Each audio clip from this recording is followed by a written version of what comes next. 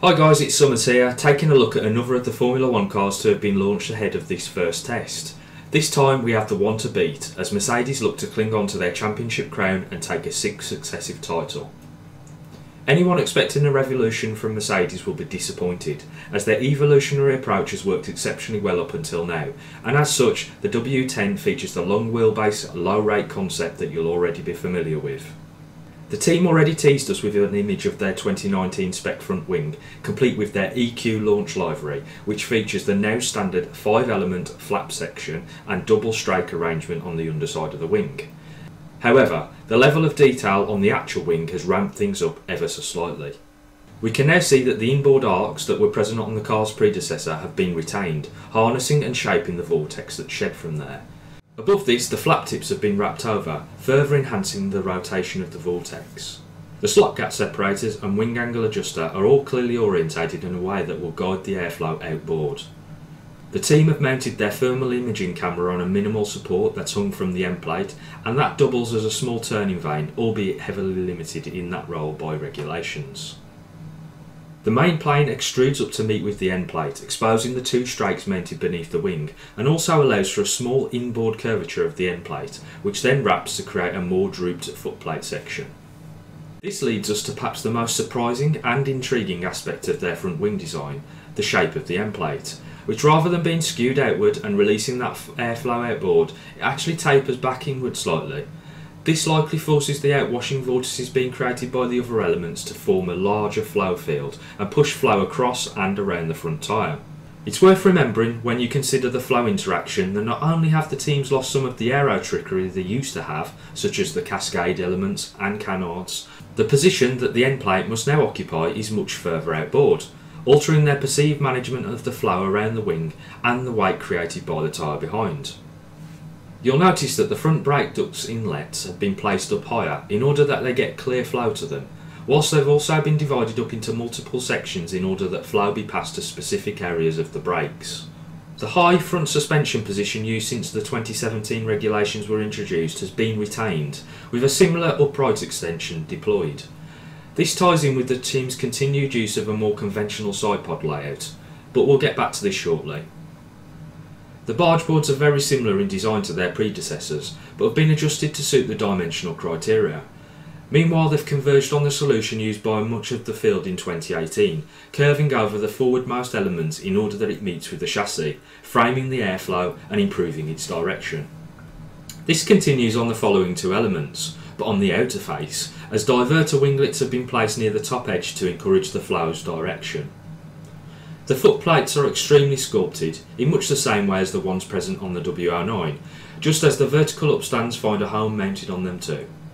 I still expect a major push from Mercedes in this area of the car, seeing as much of the design is very similar to what we saw on the W09, and I would expect new parts to be placed on the car during testing.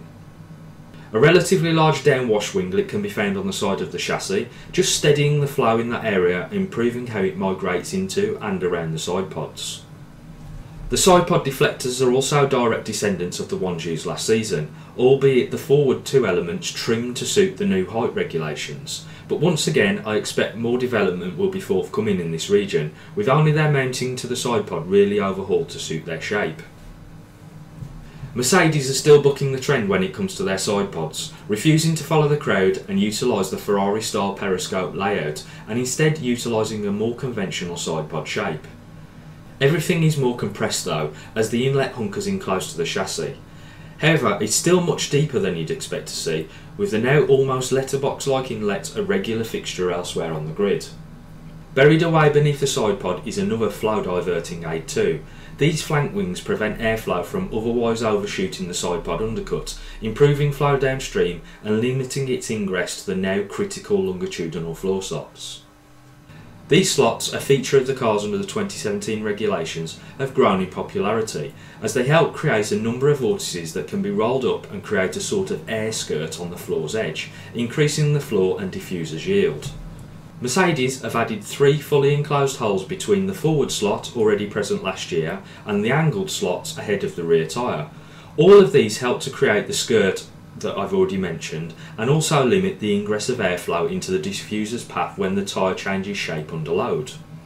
Mercedes, like some of the other teams we've seen launch, have two mirror stalks, both of which go to extraordinary lengths to not only support the quite large mirror, but also impart an aerodynamic advantage. The side pod's bodywork, cooling outlet and the engine cover have all been paired in even more than in 2018, highlighting just how much work has been done at Brixworth to improve the cooling parameters of the power unit. The rear wing follows the new height and width requirements of the 2019 regulations, but also takes advantage of some of the lessons learned by the team over the past 2 seasons. This work has been done primarily with the end plates, where you'll find slots in the lower leading edge, 2 hanging strikes in the outer bounding of the transition region, and upwash strikes above them. All of this looks to improve the wing's output, be it in terms of downforce creation or reducing drag. The team have also switched from the central mounting pillar, which intersected the exhaust, with the W10 featuring a twin swan neck style pillar solution instead. This actually allows for a small weight saving and may also improve the effectiveness of the underside of the main plane. Mounted on the engine cover just ahead of the rear wing, the team have retained a T-wing solution with drooped outer edges, but have also married it to a pair of spars that support it from a lower position on the side pod cooling outlet. A bladed monkey seat winglet is also present above the exhaust in order to alter the trajectory of the exhaust plume, but this will likely come and go as and when it's needed at specific circuits. The car was not only unveiled today but was also shut down by the team as the drivers put it through its paces at Silverstone. Mercedes see this as crucial in their preparation process and helps them to uncover any small niggles before they get out to Barcelona and lose track time on fault finding exercises. I hope you've enjoyed this analysis of the Mercedes W10. If you have, don't forget to hit the like button and also subscribe to my channel for more Formula 1 content. Oh, it's the best feeling when you pull away.